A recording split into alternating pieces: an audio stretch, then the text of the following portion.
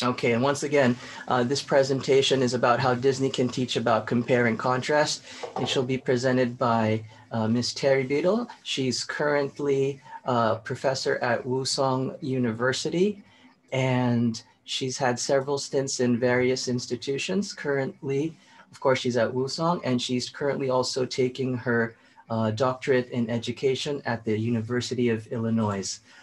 Disney is something that I'm sure everybody has no doubt once in their lives have probably either watched a movie or heard about. So I'm looking forward to this presentation. So without further ado, Terri, please Thank start. you.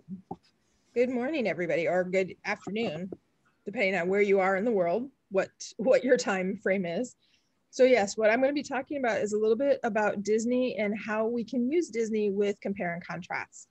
A lot of people think Disney is just straight kids only, but it actually can work really well with adults because the original fairy tales that they came from are not kid friendly, kind of. So we're going to be talking a little bit about that. First off, what I'd like to get into is a little bit of logistics. If you do have questions, please put them in the chat box. And when I'm at a break part or taking a breath or changing the slide, I'll try and address the questions at that point. And then at the end, we'll have verbal questions. So you can ask verbal questions at the end. So let's get started. First about me. I do have a bachelor's degree in art and graphic design from the University of New Mexico. I have an MED in adult literacy and then an MA in TESOL. And like I said, I'm working on my doctorate currently. I have worked at 4 different universities over the last 12 years, 2 in the United States, 1 in Turkey, and currently I am in South Korea. We'll start right now. So what can Disney tell us? What information can we get? Well, we'll start with, I've got 3 of the most popular fairy tales that we talk about and the most popular movies that we have. The first one we're going to talk about is Cinderella. Okay. Cinderella, we all know, glass slipper, prince, yay, fun, happily ever after, which is a common theme for Disney. But in the original fairy tale, there is some major issues that the students really get into when they read about it. One of the biggest things is the bad parenting. The stepmother, when the prince comes and has the girls try on their shoes, she actually tells her girls, cut off your toes. You don't need them. When you become queen, people will carry you around. You don't need to walk. And then she tells the other one, cut off your heel. You don't need it. You're going to be a queen. Who cares? Make your foot fit in that shoe. And so that's some really interesting things that the students pull out themselves. They're like, wait a minute, whoa. This mom is telling her to defigure herself just to become a queen? What is up with that? That is so weird. And the other thing that's interesting in Cinderella is that her father in the original fairy tale is actually alive. And he doesn't think of his daughter as like a daughter. He thinks of her as like, she's my ex-wife's daughter. He doesn't have any kind of connection to her whatsoever. And he doesn't treat her like a good person. And so in the original fairy tale, the way that the stepsisters, the stepmom treat her is actually the same way her father treated her. Whereas with Disney, you know, her father treated her like she's the princess, like she's a queen, like she's awesome, like she's best. And so the kids really do, the students, excuse me, not kids, the students really do pull this out and they do really understand those differences. The next one we're going to talk about is Snow White. Now, Snow White is very interesting because in the original reading, she's 7 years old. And so to think about this 7-year-old girl who goes off and marries this prince, it's kind of freaky and kind of scary. It's kind of odd, right? And the original, the prince actually sees her as a trophy, as a girl in a glass case. He doesn't see her as, oh, my true love. Oh, I want to live ever happily ever after with her. He doesn't see that at all. And the biggest difference is that the queen actually tries to kill her 3 times. When I talk to my students about it, they're always like, Disney only talks about the apple. We only know about the apple. But these other ones, they're kind of horrible too. Because one of the times she tries to kill her is with a comb for her hair, right? Something to put her hair up with, which during the time, women did that all the time. The other way she tried to kill her was with a corset. And so when we're reading, it's actually very interesting to find out how many students know what a corset is. When I ask the boys, they always think, because in the reading, they call it laces. When I ask the boys, they always think shoelaces. And so they're trying to figure out, how does she die from shoelaces? I don't understand. And a couple of times I'll have some goth girls in class, and they'll explain to the boys what a corset is and how a corset is used, usually in their home languages. And so that kind of helps out a little bit, because then the students are like, whoa, whatever, that's wild. Wow, that is so crazy. But they do enjoy it. They do enjoy it. Okay. Okay. So our next one, and I do apologize, I am going by this very quickly. The next one is to me, is the most different one from the fairy tale to the Disney version. Rapunzel, which has been renamed Tangled in Disney World. Rapunzel is a very interesting story because, yes, she does go live with Gothel. Gothel doesn't kidnap her like she does in the movie, but her father actually gives her away because during the pregnancy, her mother really craved Rapunzel, which is kind of like a leafy lettuce type of vegetable. And this old witch, had this garden that had Rapunzel in it. And so the father went and stole it one night, and the witch is like, you don't steal from me. If you try to steal from me, that's not good. You have to give me your daughter. And so when she was born, she gave it to her.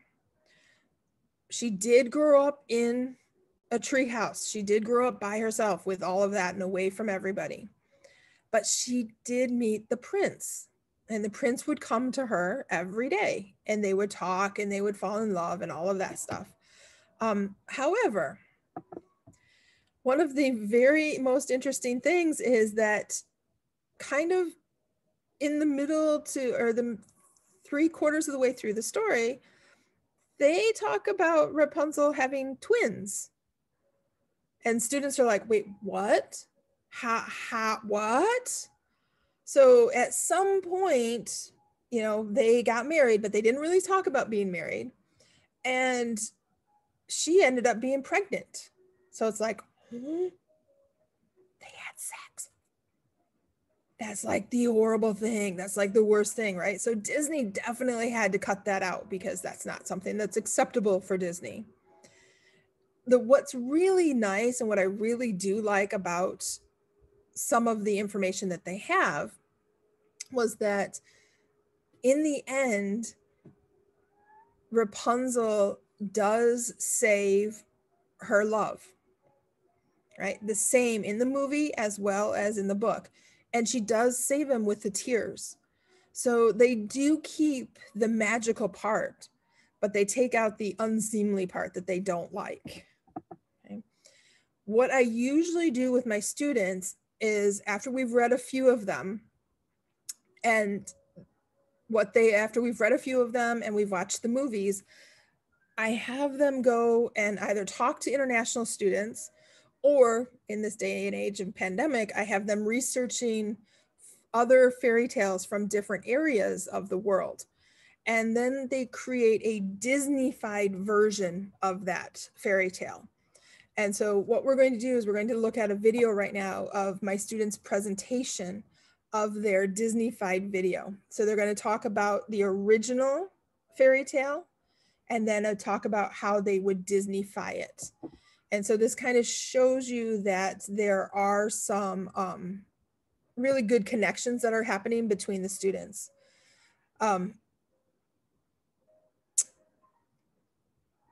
Okay, so the first question up here, I was just looking, is talking about Cinderella. Isn't the point that the stepmother suggests girls need to marry a prince at any cost? Pretty much, yeah. That's basically what she's saying. She's like, you know what? Who cares what you look like as long as you marry the prince? It doesn't matter, right? And so that is a lot about what that fairy tale was talking about, right? Okay, so let's take a look at our Disney-fied versions. We had 1 month ago, we had an interview with Kazakhstan student. So we will introduce a fairy tale named Ardar Koze in Kazakhstan. The Ardar Koze means the man who has no bread and resourceful in Kazakh language. There are many stories about Ardar Koze in Kazakhstan.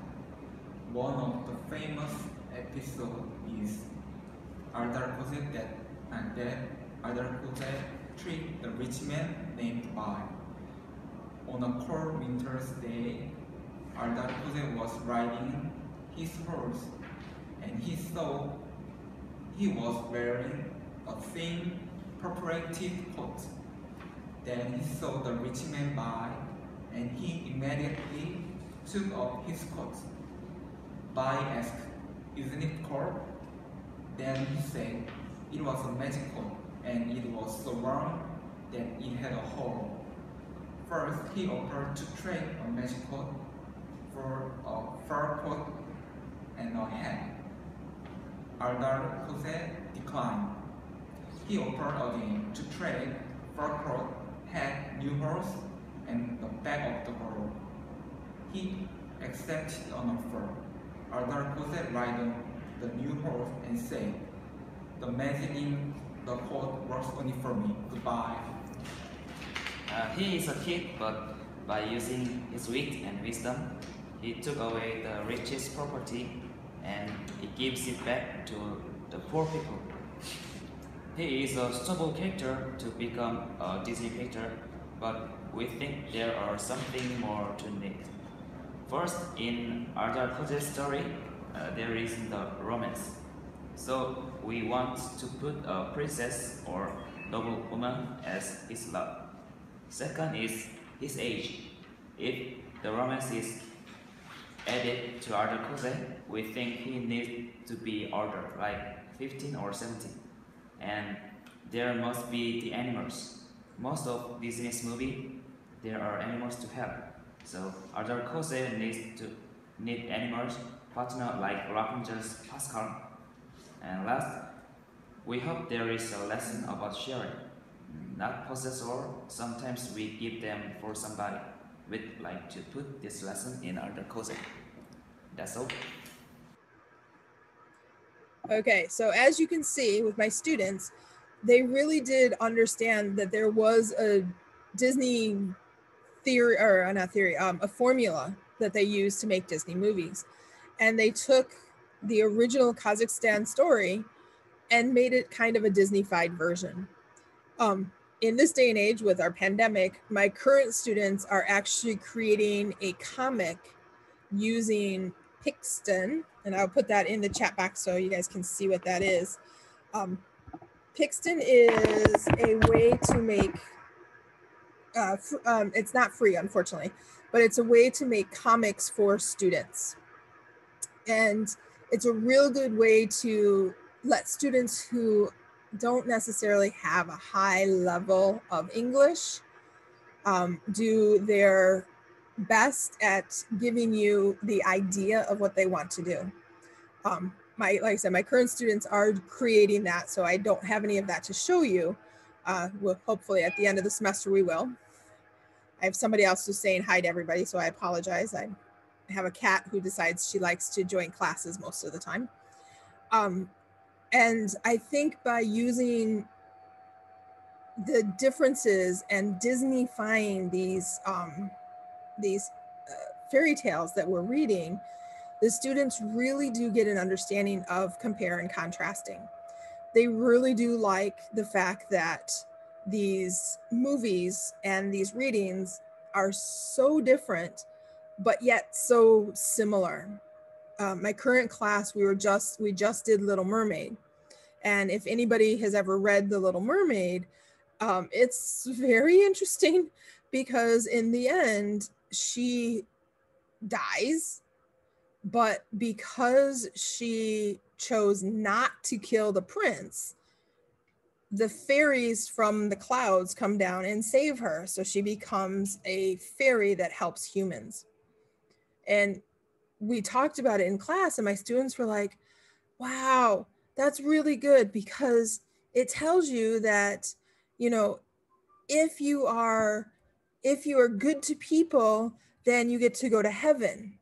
And I was floored that these students were making the connection of these fairies in the clouds to angels in heaven.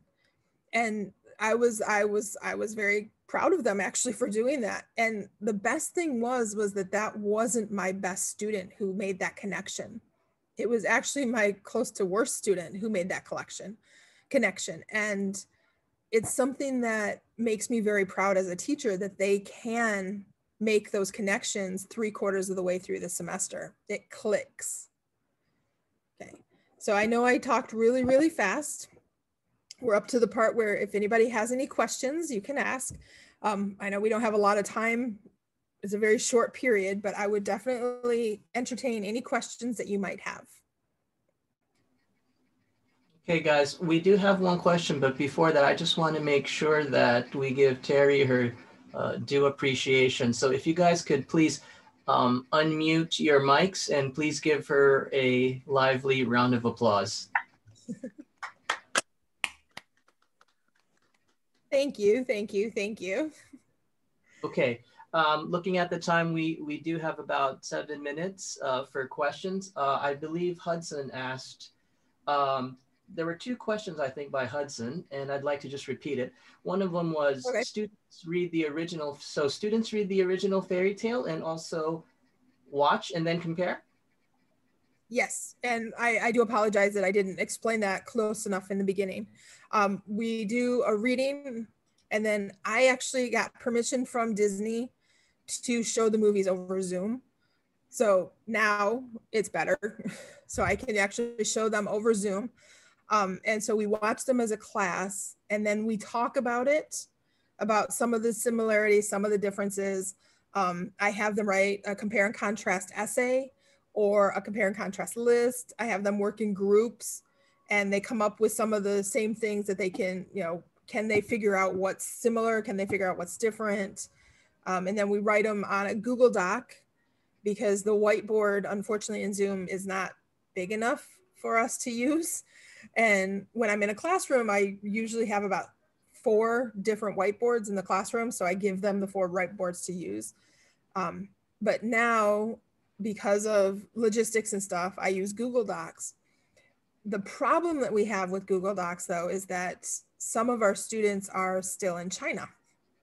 So I have to make sure that the Chinese students are connected to somebody in Korea so that the Korean students can use their Google Docs. But we do the compare and contrast, and they do write essays on that also. Okay. Thank you for telling us about some of the logistics. I'm sure everybody had that on their mind. Another question, I have to switch to Kanita now. Do you think that the students will find that Disney girls are dependent on princesses all the time as their saviors? Kind of. But they think it's just a Disney-fied version of a fairy tale. I try to work into letting them know that, you know, these are Disney-fied. This is Disney's image. Disney wants to make sure that everybody lives happily ever after. I would love to be able to teach Mulan or to be able to teach Frozen, except there are no real fairy tales that are close. Frozen is loosely based off of the Ice Queen.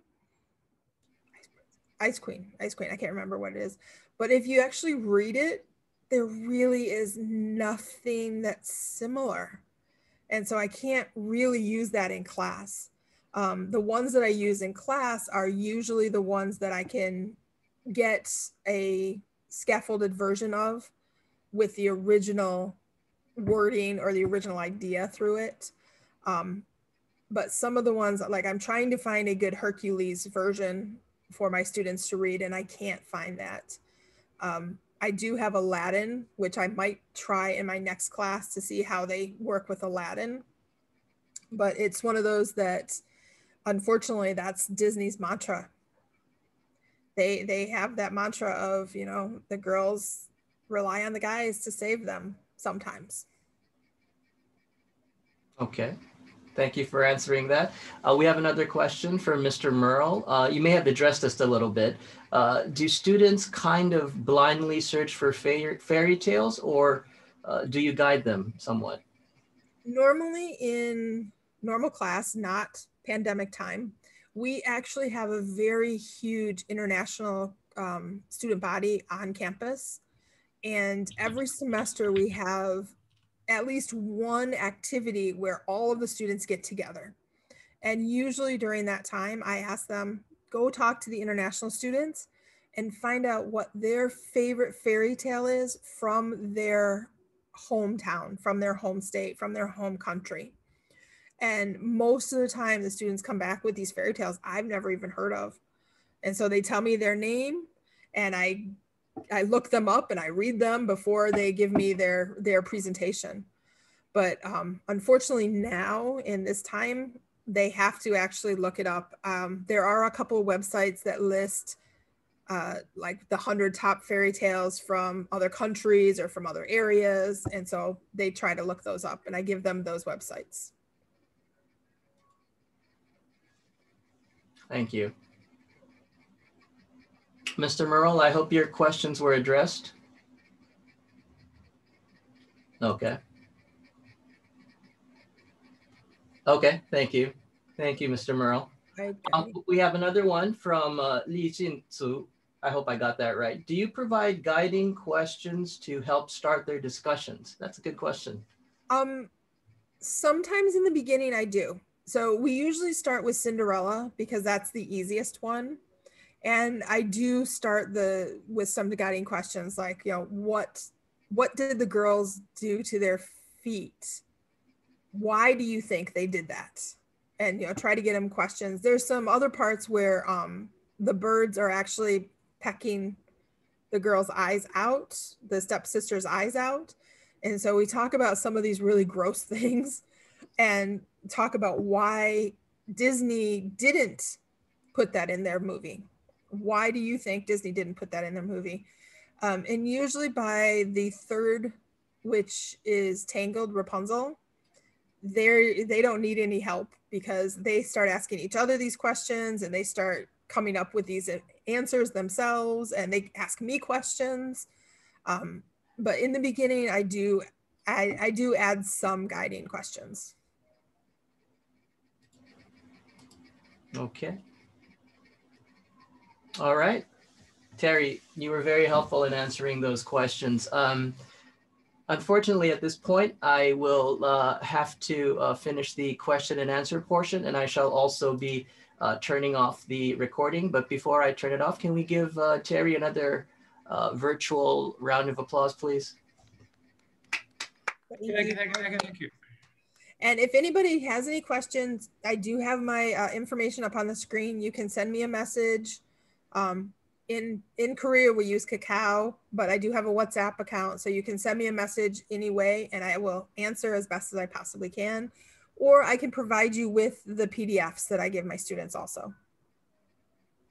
Okay. Guys, I'll be stopping the recording right now for everybody who wants to know that. And I am stopping now.